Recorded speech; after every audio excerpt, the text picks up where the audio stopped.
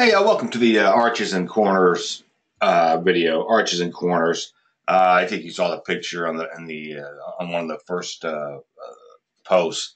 What I'm trying to do here, and the reason why I don't use the railings and build the newels, the beam, and all that other kind of stuff is because I don't think there's enough control. I don't think I have enough control over it. So this is really what I'm trying to do. I could Control C, Control V, and I take a look. See, I'm creating an opening right here, okay, and I want to shove it all the way into the corner. And I want to create an open corner right there. And there's a reason for it. Control CV. Now the key is you got to put the middle pieces in first. I think. I don't think you can. There we go. And now you can see I've created a corner right there, right? And just move the column up. It's a piece of millwork.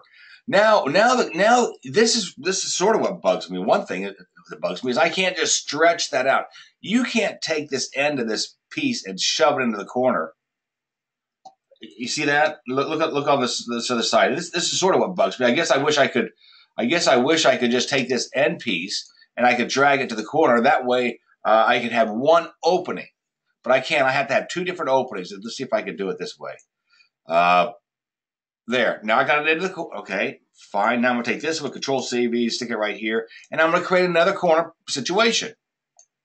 Got it. And now, by the way, you need to make sure that these two things are, they're actually windows. You can't do this with doors. You can't do this with doors. And of course, you need to go to the frame. And you have to make sure there's no corner post selected. So now this is, you can see what's going on here. Do I need to flip this? I'll flip this wall over real quick, just so it makes more sense to you or makes sense to somebody. Flip this wall over. So now, now I'm starting to create what I want. But I want the whole thing open. Why do I want the whole thing open? Okay, there. Hold on. Stop. Back on. I just had to put the minimum opening to 2 inches on the openings and that stuff. So now I've got rid of this. And sometimes, okay, first of all, it doesn't read too good in 3D because I had this line there. But I guess I'm sort of getting, somehow I'll work my way around it. But now you see I've got this whole thing open right there. I've got a whole open thing. And so okay, fine. Now what I want to do is I want to go ahead and when I have these openings, I've got to take them, give me a second here, I'll find it right here. Now I can take this piece right here, which is Control C, predefined as being a lower, watch this. I just put that hole in there, right? I just put that hole in there. And what the beauty of this is now I can shove it all the way over to the corner and Control CV stick.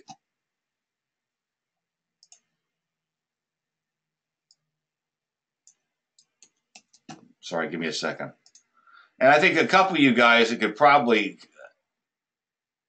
help me with this, I think. You might be able to find a better way to do it. There you go. And now you see, I cannot control the different thicknesses of these lower walls. If I didn't use these openings, if I used railings or whatever, I couldn't control the width of these pilasters. And someone once said, hey, model it like they build it. So that's what I'm essentially doing. I mean, if you build this thing, you're going to build it out of walls, right? And so that's what I'm going to do. Now I'm going to put an arch in here. So now I've created this arch. And, if you're meeting with the client says, no, I don't want that arch that big. I want it this big, and let's change it up. Or if I want to change it up, I can. And so if you're looking over here on the right-hand side, you can see what I'm doing. I think this is much more. This is much more flexible than making it out of columns and stuff. I can space it. I can change the arch openings and stuff. I mean, that to me is kind of pretty. And not pretty, useful. Now, what happens here is this is a railing right here. Let me get this out of the way so you can see what's going on. This is a railing right here that it's no room depth. Now, I will say that if you monkey around with this enough, you'll experience that this thing does give you problems. It creates its own little problems, and I don't know why. It should be a non-room dot. It's not defined as a room. I mean, a wall. So, but it does give me problems sometimes. So, tab. Hang on a second. Is that the mid one? Well, what am I looking at? Well, that's what I'm looking at right there. And I want to, is that the mid one? I think that's the mid one. Yeah, that's the mid one. Now watch what happens. See, I can change this opening. I can edit it. This is kind of like if you're modeling it, and people talk about being able to model this in 3D. Well, this is essentially what I'm doing. Look at this. Look on the right hand side. I'm changing the size of that opening. In fact, I can come over here and say blah, blah, blah, and then I go Control C, B, stick this right here, and now I got to put. Look at this. This to me is kind of powerful. And this is what some of the guys are talking about being able to model this stuff. Now, what I don't like is, why do I have this gray stuff right here? Now, it doesn't look good in 3D. I mean, in plan view. And I don't know. It just doesn't. So you're going to say, well, again with a railing thing. Why don't I work with a railing? Watch what happens right here. Suppose I really want 2 columns in the center. I hope I fix the right tab. Yeah, I think tab. That's it right there. Watch this. I'm gonna watch the right hand side. I'm gonna open up that lower opening. See, I opened up the lower opening. But wait a second. I really want 2 columns to fit there. So I narrow that thing down. I select a column right here, 08 to copy, and I move it over here. And now I've got 2 columns. And I can take this column right here, 08, and I can move this over here like this if I want. Oh no, maybe I want it right there. And then I take this thing and I put it over here. I hope I fixed. Yeah, I fixed the right. I picked the right one. Oh wait, pull it over here, and now you're gonna see that I've created another pile. Look on the right hand side. I've created another pilaster. And in my mind, that's kind of cool. I think it's kind of cool. By the way, I guess I sort of made a mistake. For this deck out here, there's several ways of doing it. I made it out of invisible walls, but I probably should have made it out of, I probably should have done it the same way as I did the other stuff. But I can take this railing right here. I can put this railing right here. And that's again, another reason why I like to use these railings as non-room depth, because then I can slide them around where I want them. Do I want them set back 4 inches from the deck, or 12 inches, or 16 inches? I mean, how many times have we talked about that kind of stuff, right? Wait, I don't want that much of deck showing, so I want to pull it over like this. And I just pull it over like this a little bit, right? I mean, what's so hard about that? It makes sense to me. And you see, making out a railing with these things, well, how do you control where that is, the distance from there to the edge of the deck?